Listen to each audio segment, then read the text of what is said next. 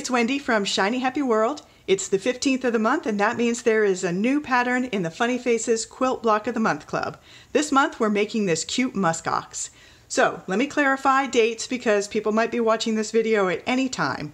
When I say the 15th of the month, it's June 15th, 2020, and the pattern is available in the clubhouse right now, and it'll be exclusive to members of the Funny Faces Club through July 14th. So if you're watching this video from June 15th through the July 14th and you're in the club, go to the clubhouse, download the pattern now, it's there waiting for you. If you're not in the club and you want the pattern, you can join the club and you'll get instant access to the pattern, or you can wait just a little bit longer. It'll be in the shop at Shiny Happy World. You'll just have to wait until the first week in August. That's 2020. So, new muskox, new pattern in the Funny Faces Quilt Block of the Month Club. Here's how we make him. Okay, you're going to start by tracing or printing the pattern pieces onto the paper side of fusible backed adhesive. So the paper side is the smooth, papery side. The adhesive side is going to be a little bit bumpy. I use Heat and Bond Light is the brand that I use, and the weight of adhesive that I use for all of my quilts. This is a pretty chunky pattern, so I needed 2 sheets to get all the pieces in. So you're going to get that onto your fusible adhesive. Then you're going to rough cut the pieces, and by rough cut I mean cut a little bit roughly around all of the shapes. You don't want to cut right on the lines at this point. And just to be clear here, this is not supposed to be a dotted line on a lot of these pieces. That's just my printer giving me trouble. So all of these are solid lines. Anywhere that you have a dotted line, like this is a deliberate dotted line at the base of the body piece, leave a little bit extra there. That's going to be the seam allowance where it tucks into the seam between the blocks. So rough cut all the pieces and then fuse it to the back side of your fabric. And just follow the instructions for whatever brand you're using. Some want steam, some don't. They have different amounts of time, so follow the instructions. Again, this is Heat and Bond Light. And let me walk you through the pieces that we have. So we've got a body piece, and I do that on the darkest fabric. And then there's the face piece. And then there is a muzzle and 2 horns, and just a couple of eyes and nostrils. So after you get that fused down to the back side of your fabric, that's when you're going to do the clean cut. So here are our clean cut pieces so that you can see them. So as you can see, the clean cut is when you cut right on the line. And what that does is it makes sure that the adhesive goes right up and covers every last thread right up to that cut edge. So after you get all the pieces clean cut, and you can see here, get these eyes off, where I left a little bit extra at that dotted line. Now, before we start putting anything together, you're going to want to take these markings. See how we've got the eyes and the nostrils and the mouth? Those are really useful markings, especially the eyes, because the proportions on the muskox are really weird and it's kind of hard to get the eyes in the right place. So do yourself a favor, while the paper is still on the fabric, take it over to a window, put it up in the window, and the light shining through will allow you to see these lines really, really clearly. And I just use a regular fine point Sharpie, nothing fancy, and I just make a little circle inside each of those eyes. And then on the nostrils and the mouth, I do the same thing. Make little circles inside the nostrils, and I draw right on the line for the mouth because I'm going to stitch right over that. So having that be in black permanent marker is just fine. Once you get those markings transferred, now you're ready to start layering all the pieces down. So I've got my block here. This has already been quilted. It's quilted to the batting, and that's how I do my quilt as you go.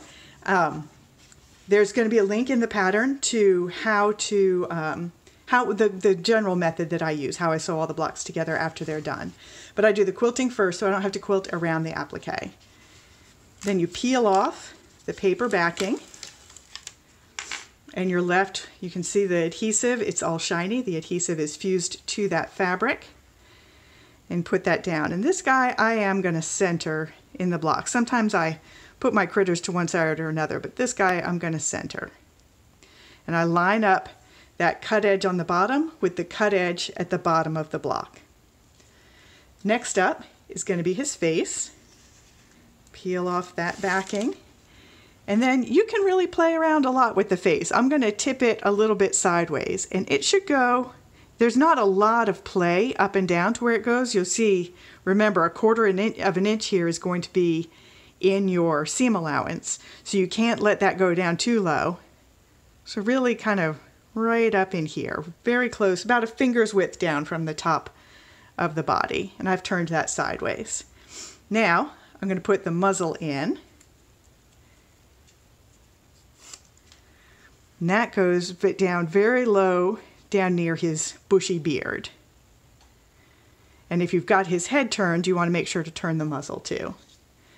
Now I'm going to go ahead and put his eyes and his nostrils in, because I really like how he comes to life with the eyes. So there's one eye. The eyes are the smaller ovals that you have. Once you cut them apart, the labels go separated. So the eyes are the smaller ones.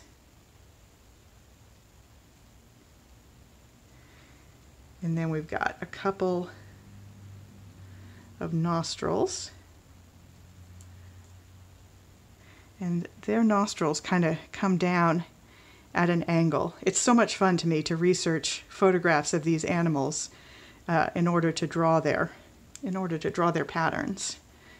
But their nostrils kind of come down like that.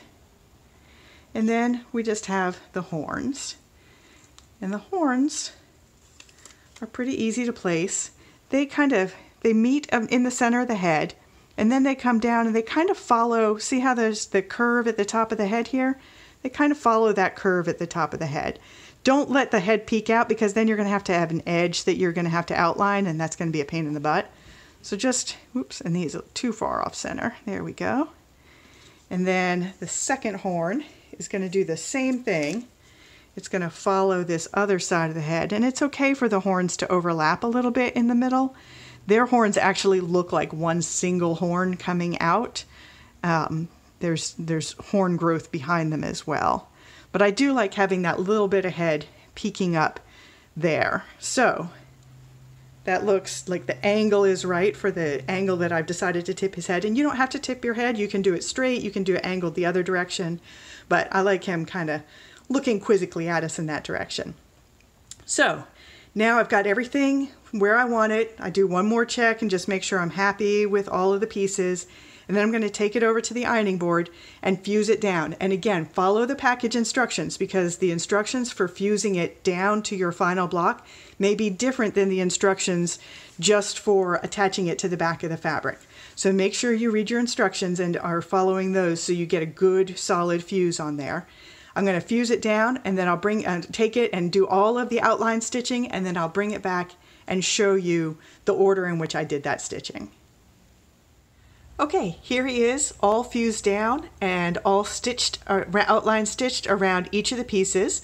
I don't do satin stitching. I like to do just a straight stitch in black thread, and I go around it 3 times, and I try actually not to go exactly on my lines before. Sometimes I forget and I space out and I just go right on the line, but I actually like to get a little bit of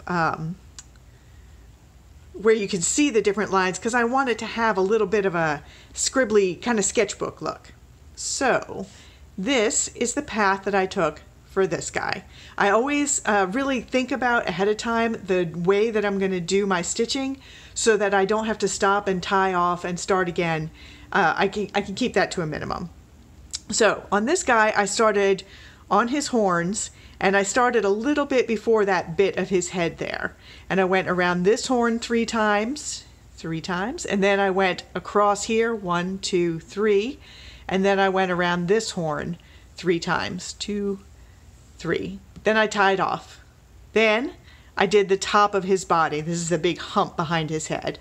And I started down here, and I went around once, twice, 3 times, and tied off. Then I did the lower part of his body once, twice, 3 times, and then I did not tie off.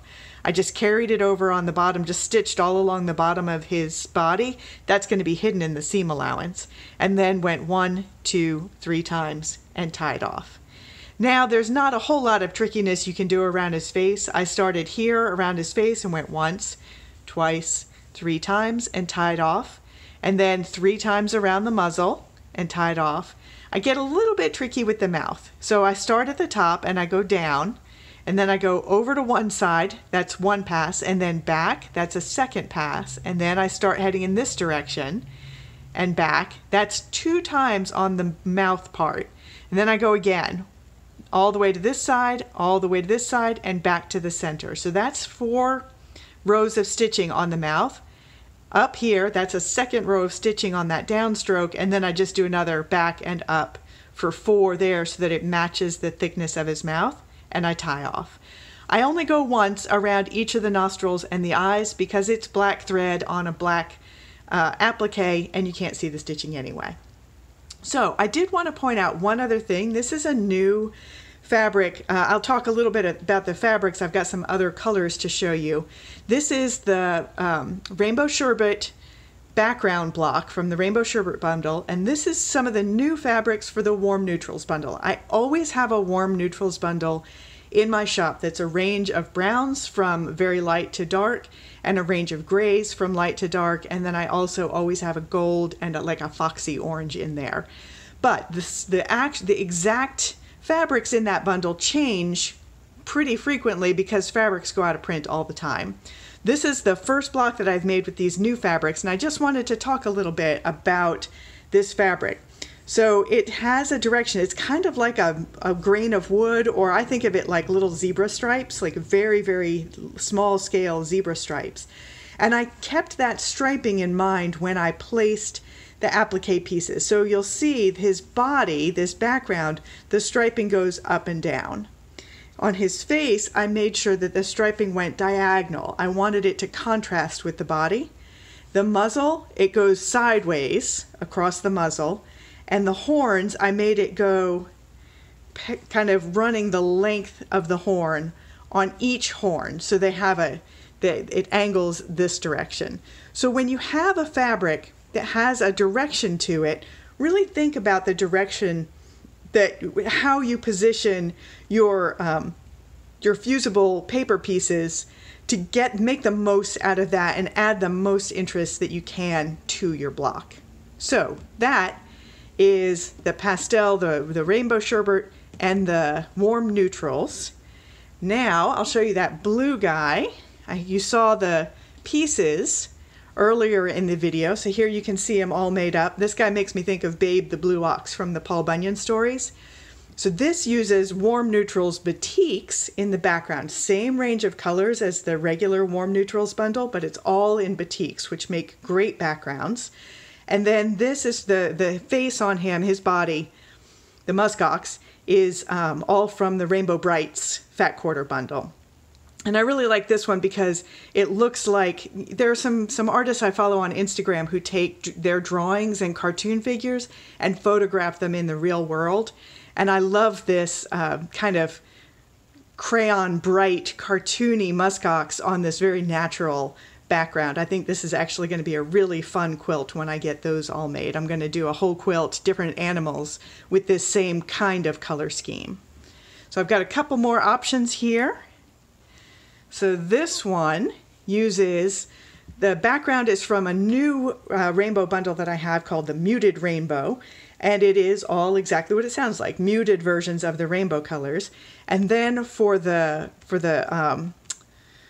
muskox himself, all of these are from the new Rainbow Batiks fabric bundle. And batiks are really, really great to use for applique with fusible adhesive for 2 reasons. One, batiks tend to have a very, very tight weave, which makes them not fray much at all around the edges. They also, because of the nature of how they're made, they are not printed on the surface of the fabric. It's dyed all the way through. So if there is any fraying, this fabric looks exactly the same on the back as it does on the front. So it's not printed on a white fabric base. It is orange all the way through. So if any fraying happens, the threads are also orange, and so you almost don't notice any fraying that does happen.